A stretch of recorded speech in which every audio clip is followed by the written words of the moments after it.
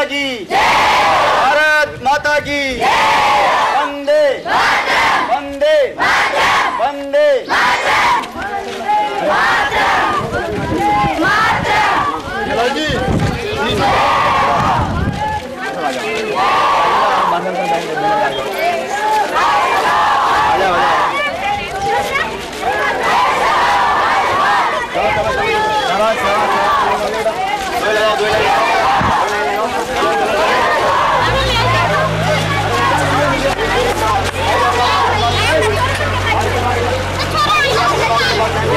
भारत माता की वंदे वंदे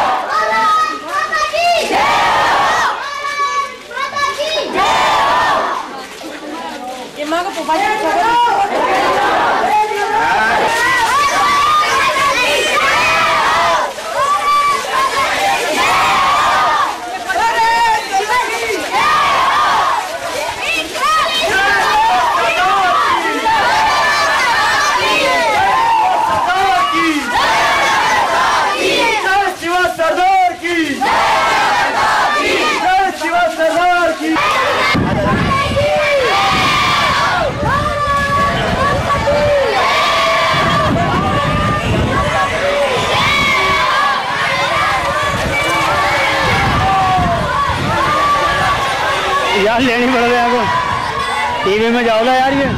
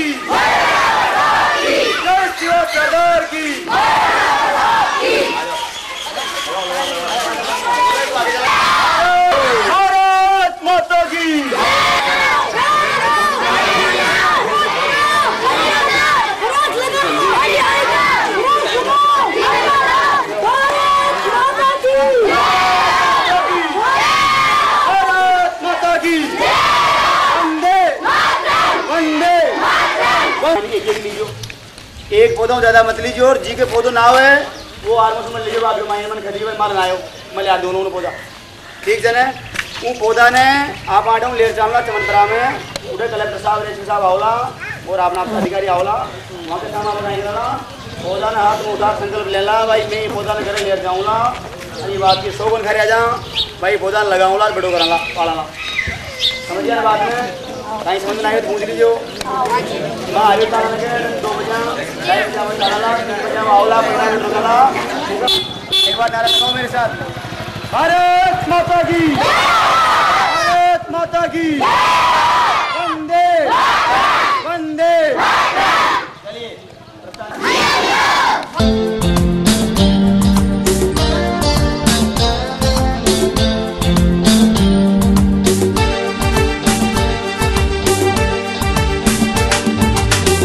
हरियाली की चूनर देकर धरती का श्रृंगार करे वृक्ष पहाड़ नदी झरने और जीव जंतु से प्यार करे हरियाली की चूनर देकर धरती का श्रृंगार करे वृक्ष पहाड़ नदी झरने और जीव जंतु से प्यार करें हरियाली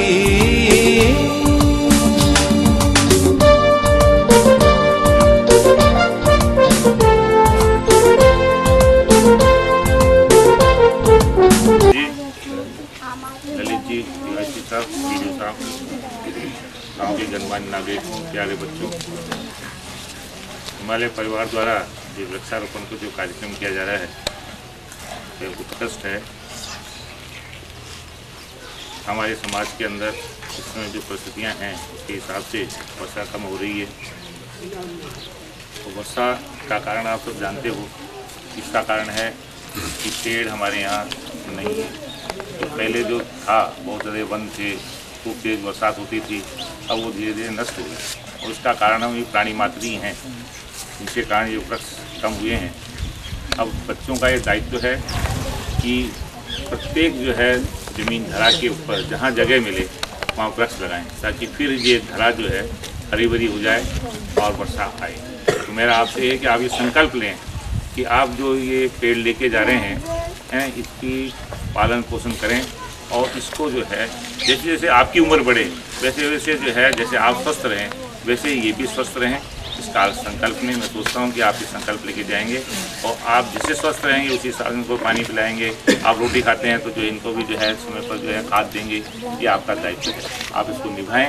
यही मेरी आपसे जो है आशा है। मैं सोचता हूँ कि जो है आप इसकी पालना करेंगे।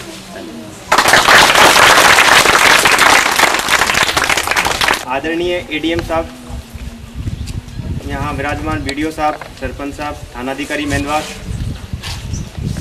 हिमालय परिवार के सभी पदाधिकारीगण एवं गांव के सभी सम्माननीय नागरिक एवं प्यारे बच्चों, आज का ये जो पावन पवित्र कार्यक्रम रखा, यहाँ आकर इसमें शामिल होकर हमें बहुत अच्छा लगा और वृक्षारोपण के महत्व को श्रीमान एडीएम साहब ने आपके सामने अभी बताया।